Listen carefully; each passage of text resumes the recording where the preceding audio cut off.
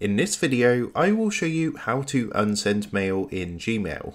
If you do have any questions or comments regarding this tutorial, feel free to drop that down in the comment section down below the video. And with that being said, let's jump straight into it. So here we are, as you can see. So currently what you're going to want to do is log into your Gmail account. Now, the first thing you're going to want to do is make sure the undo send feature is turned on. To do that, from your Gmail account, come up to the top right hand corner and click onto this gear icon to open up the quick settings menu. From here, what you're going to want to do is click onto the button which says see all settings. Then you want to make sure you're in the general section. So if you look at the top, you've got these different kind of tags and you want to click onto general. So you can see just a bit down the page, we've got a option here called undo send just here. And next to this, there is a cancellation period, which you can select. So this basically is the amount of time that you have to unsend a message. So you can choose when this pop-up appears. So you can choose to have this appear after 5 seconds, 10 seconds, 20 seconds, or 30 seconds.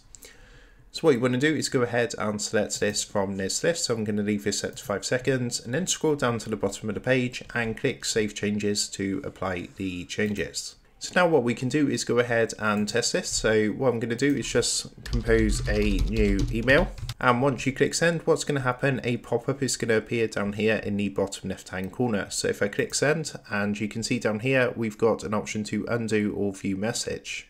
So all you want to do is click undo. And as you can see, it says send in undone. Now what it's going to do is basically going to unsend a message, and this is just going to be in your drafts folder. So if you click on drafts, and you can see our test message that we've just sent, and that is how to go ahead and unsend emails in Gmail. So with that being said, I hope this quick tutorial did help you out today. And if this did help you out, I would really appreciate it if you was to consider dropping down below the video, leaving a like, and also subscribing to the channel. With that being said, I just want to take a minute to thank you guys for watching this quick tutorial, and I will see you in the next video.